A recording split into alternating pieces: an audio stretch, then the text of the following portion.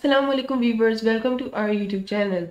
Today the third guideline related to use cases we are going to study is write black box use cases. What does black box use cases mean?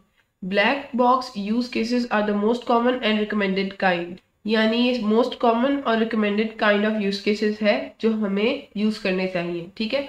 They do not describe the internal workings of the system, its components or design. ये ऐसे use cases होते हैं जो system की internal working, उसके component और design को describe नहीं करते. Rather the system is described as having responsibilities.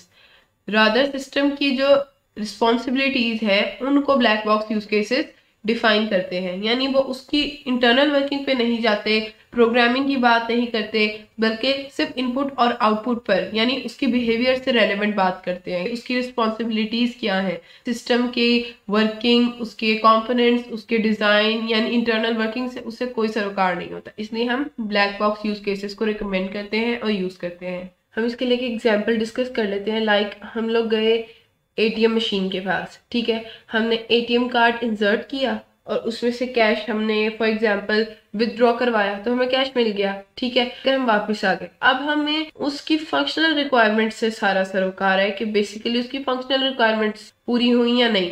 Like हमें क्या चाहिए था, हमें पेमेंट चाहिए थी, हमें पेमेंट मिल गई. अब हमें इससे कोई कंसर्न नहीं है कि क्या लॉजिक इम्प्लीमेंट हुई है उसके बिहाइंड, क्या प्रोग्रामिंग थी, क्या कोडिंग थी, काम कैसे हुआ, किस तरह उसने रिक्वेस्ट को प्रोसेस किया और हमें जो है चीजें प्रोवाइड की. No, that is not our concern. Our concern is that what we needed is provided to us. हमने कोई चीज इनपुट की, हमें एक आउटपुट मिल गई, दैट्स इट.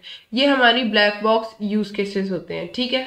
यानी हम कहते हैं कि जब हम सिस्टम रिस्पॉन्सिबिलिटीज को ब्लैक बॉक्स यूज केसेस के साथ डिफाइन कर देते हैं तो हम ये स्पेसिफाई कर सकते हैं कि what the system can do, या फिर आप ये भी कह सकते हो कि what the system must do, ठीक है. यानी कि सिस्टम को क्या जरूरी है करना और हम उसे बिहेवियर और फंक्शनल रिक्वायरमेंट्स भी कहते हैं, ठीक है. Without deciding how it will do it, यानी डिजाइन, क्या डिजाइन किया उसका, वो इस काम को किस तरीके से करेगा, किन पैरामीटर्स को देखते हुए, क्या लॉजिक इम्प्लीमेंट करते हुए करेगा. That is not our concern. We will not focus on how, we will focus on what with the help of black box use cases. यानी हम एनालिसिस कर रहे हैं, हम डिजाइन पर फोकस नहीं कर रहे, ठीक है. इसको हम जो है एनालिसिस वर्सेस डिजाइन को हम ऐसे भी समराइज करते हैं, व्हाट वर्सेस हाउ. व्हाट किसके लिए, हमारे पास एनालिसिस के लिए, हाउ किसके लिए, डिजाइन के लिए, ठीक है.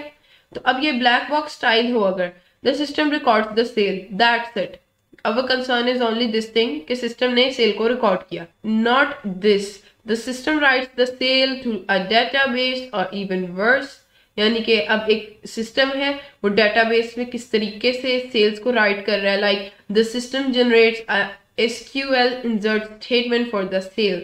यानी कि सिस्टम ने एक SQL insert statement सेल के लिए जनरेट किया है. ये हम ऑलरेडी डेटाबेस में भी पढ़ चुके हैं कि ये SQL जनरेटरी डिफरेंट हमारे पास स्टेटमेंट्स और कमांड्स होती हैं जिसके थ्रू हम सेल को अपने डेटाबेस में इंसर्ट करवा सकते हैं, राइट करवा सकते हैं, ठीक है.